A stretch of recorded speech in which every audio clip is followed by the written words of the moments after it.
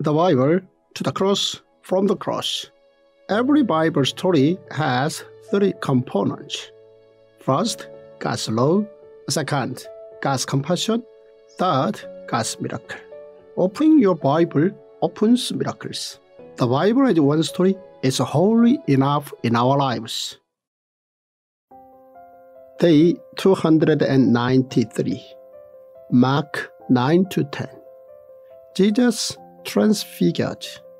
Jesus, who went up on the Mount of Transfiguration, told them about his death and resurrection in advance, but the disciples were unable to understand him. First point. Peter, John, and James experienced God's glory twice during Jesus' public life. Jesus took around all his disciples, and at times he only took a few with him.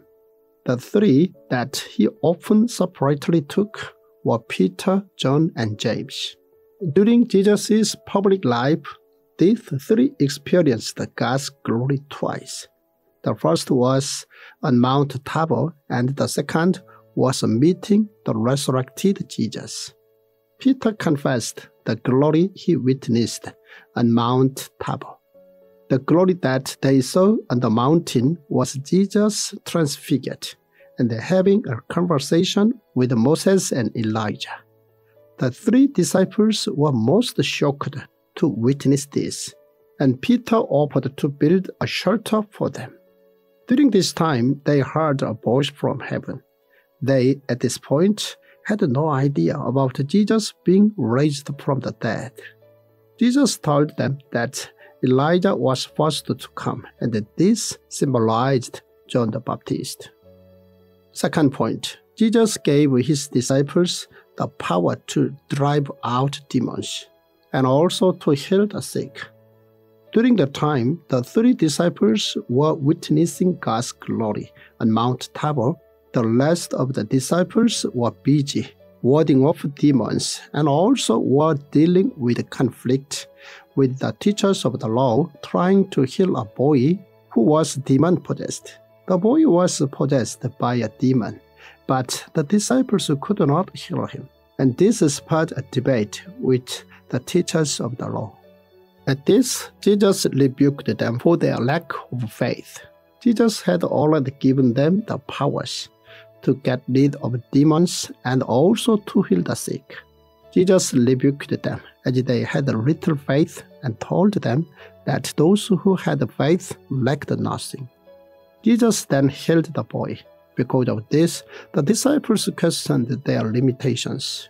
Mark recorded Jesus' teaching that other than prayer, nothing can be achieved, and this was all down to their lack of faith. Prayer reveals one's faith, and through faith, God works his powers. Third point, Jesus taught his disciples of everyone and all nations. One day, John, who was the youngest out of Jesus' disciples, asked Jesus a question. John thought that someone who was not Jesus' disciple should not be able to ward off demons. He believed that this should be the privilege of Jesus' disciples. Jesus taught John and the rest of the disciples that anyone who had faith in the name of God was with them. As such, Jesus taught them about everyone and all nations when it came to Jesus' salvation. The disciples, after Jesus ascended to heaven, became Jesus' apostles, who implemented everyone and all nations. Fourth point, Jesus told his disciples about the great person in the world and the great person in God's kingdom. During the process of learning from Jesus, the disciples at times questioned who was great in the kingdom of God. To this, Jesus gave them answers. Mark chapter 10 illustrates how the Pharisees questioned Jesus about the divorce, as well as other issues, in order to spur controversy and trouble. Later on, when children tried to come to Jesus, but the disciples stopped him, Jesus told them that they were to be like children in order to enter heaven. The next questions were about eternal life and how to gain it. Following on, Jesus predicted his suffering for the third time. During this, the disciples once again got into the argument of who was greater between them. This showed how they were more concerned about their political glory more so than of what Jesus was saying. Jesus therefore brought up that whoever that drank from his cup would be with him. Jesus then told them the difference between the world's standards and heaven's standards of what made a person great. Fifth point, although the wealthy young man left Jesus due to his wealth, the blind Bartimaeus ran to Jesus, throwing his cloak aside. A wealthy young man questioned Jesus on how he was to gain eternal life. However, when he heard Jesus' answer, he left with a serious face, and he was told to give away his wealth to the poor.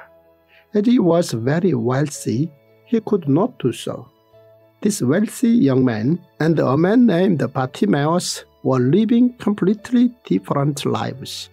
Bartimaeus was a blind beggar who confessed that Jesus was the Messiah and cried out to be saved.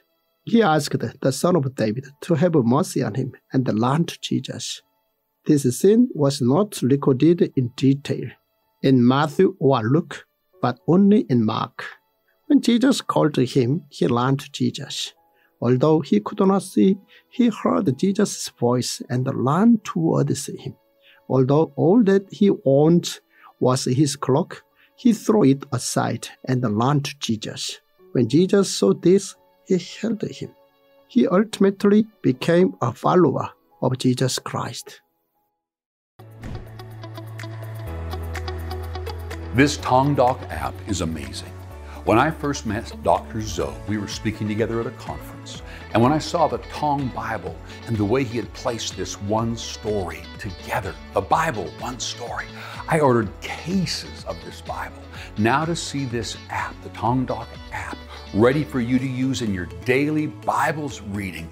This is amazing because so many people tell me I don't understand the Bible, and he has placed it in an order so that it is one story, and then day after day takes you through the Bible in a way that God's Word will touch your heart so deeply that it changes your beliefs.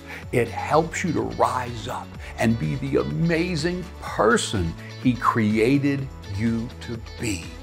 Welcome to the Tongdok app.